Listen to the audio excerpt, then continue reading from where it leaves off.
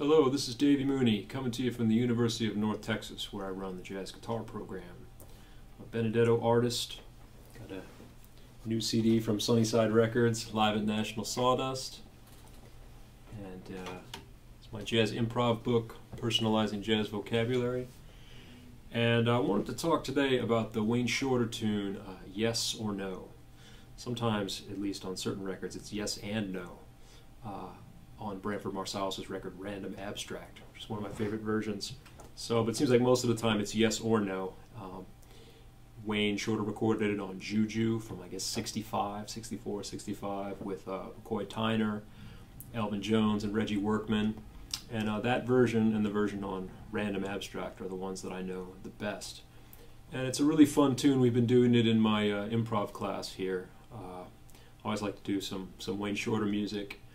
And I'll just go through the harmony of this tune a little bit. It's really nice. It's a combination of kind of modal progressions and very functional harmony progressions. So it starts out, you have 4 bars, like a D7 sus, and then 4 bars of a D major 7. And that's followed by a quick, like, 2-5 to G, and then F7, B flat major, and that goes by real quick, like 2 beats on each chord, like 2, 3, 4, 1, 2, 3. Then you have 2 bars on B flat major, and then like an E minor 7 or an E minor 9, which I really like because I like doing this chord. And that repeats for the second A section. And then the bridge, you have a very long series of 2-5s. It's actually kind of similar to the bridge of Speak No Evil. But A minor 7 flat 5 for 2 bars, D7 for 2 bars, G minor 7 for 2 bars, C7 for 2 bars, F minor 7 for 2 bars, B flat 7 for 2 bars, E flat major 7 for 2 bars, and then A minor 7 or A minor 11 for 2 bars. And then the last A section is the same as the first. And yeah, like I said, it's a really fun progression. I guess harmonically what I'll often do is on that D7 sus, I'm treating it kind of just like a D7 or a A minor 7, playing, you know, my the kind of things that I play with that type of progression, like you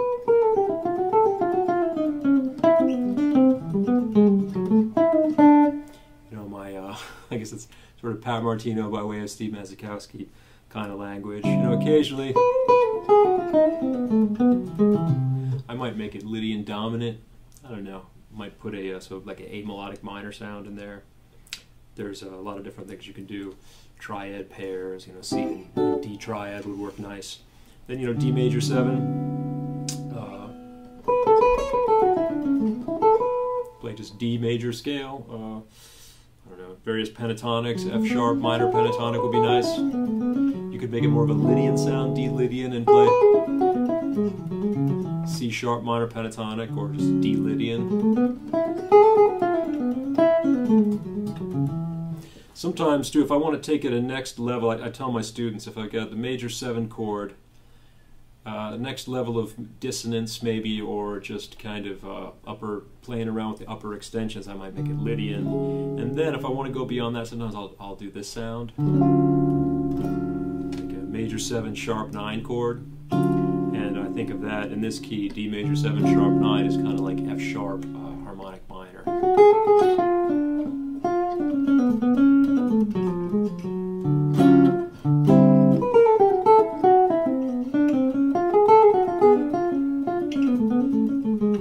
That'd be kind of fun if you're going to play multiple choruses on this tune, maybe, you know, D7 sus, D major 7, D Lydian, and then maybe that major 7 sharp 9 if you want, or not. And then, you know, this progression, I guess the trickiest part for me is navigating that, you know.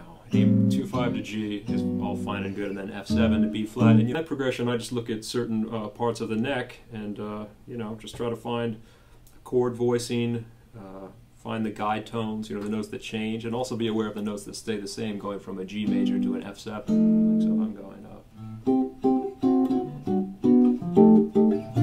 That's the progression, right?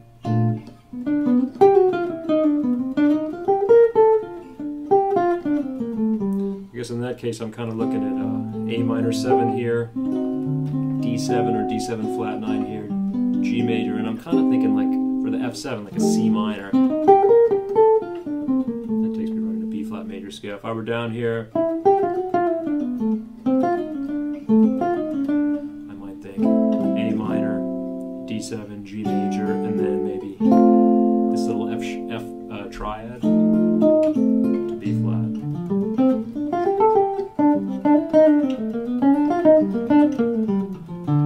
You know, in each part of the neck, I have some grips and fingering things that help me get from playing a 2-5 in G and then a 5-1 in B flat. So I'm here like, oops.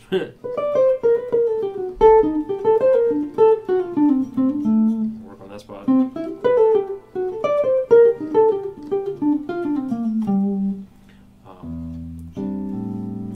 And then the bridge of the song, like I said, I guess the challenge, the progression isn't strange, but you're out there a long time on the 2-5-1. You know, normally we get a 2-5 where you have one measure of the 2 chord, one measure of the 5, and then one, or even shorter, like 2 beats on each one. This one you're out there for.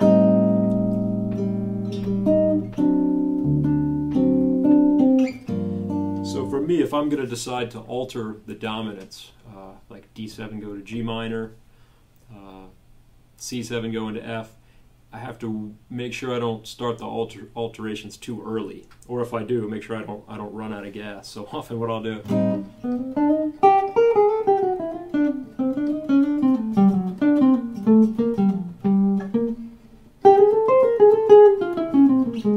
I'll really wait for the last kind of 2 beats of the dominant 7 measure before I put any real dissonant alterations on the dominant, resolving 5-1 on each of those chords. And that gets back to something I talk about in the book, not negative guide tones, the 5 and 9 eighth note resolution cells. You know, the idea that if you're on you know, G minor, C7 to F minor, and in this case you got 2 whole measures on G minor.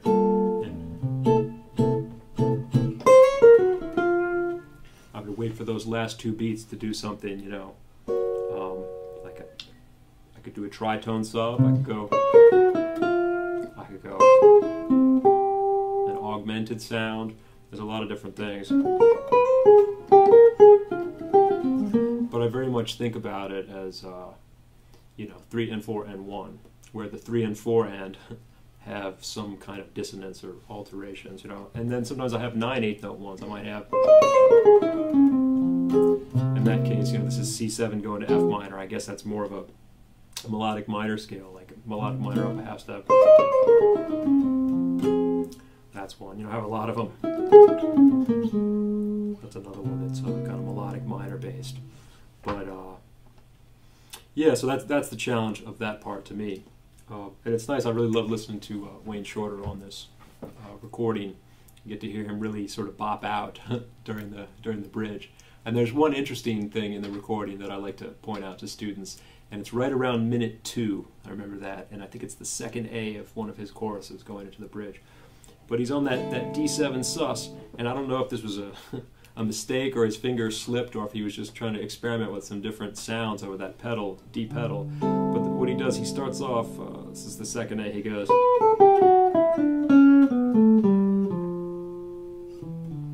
he plays like, starting on the note B, he descends a D major scale against that D7 sus. But when he gets down to the 3rd down here, he plays an F natural. So it's this interesting. But then right after that, it's you know, another 2 bars of the D7 sus. He just plays a straight up D Mixolydian scale. So I don't know if he was meant to do both things or he realized, oops, I better play D Mixolydian after that interesting combination of major 7 with a minor 3rd. I mean, it's kind of a you know, he plays the major 3rd in that octave, and then when the major 7 chord comes, he just goes, starting on C sharp, he just goes right down the D major scale. So that's kind of an interesting spot. Like I said, I'm not sure if he's working on like a modal mixture and thinking it's a D pedal. I'll just experiment with different modes of D. But I remember on transcribing ESP when I was in in college here at UNT as an undergrad, and I don't have I can't call to mind the exact line, but I remember on that first chord, you know, that E major 7, E7 sharp 9, I think he plays like an E Lydian scale. There's some different sounds that he, you know, different than what we would be taught in jazz education, you know, are the correct scales for those chords that sometimes he'll do with the same root. So I'm not sure if that was just a kind of just going for it or a premeditated thing. So anyway, I'll play a few choruses on this tune at a hopefully respectable tempo. You know, I don't quite play it as quick as on Random Abstract, such a great record, Lewis Nash and everybody, Kenny Kirkland. It's so edgy. It's got that burnout thing, that late 80s, you know, burnout vibe. But anyway, I hope you enjoy it. It's yes or no.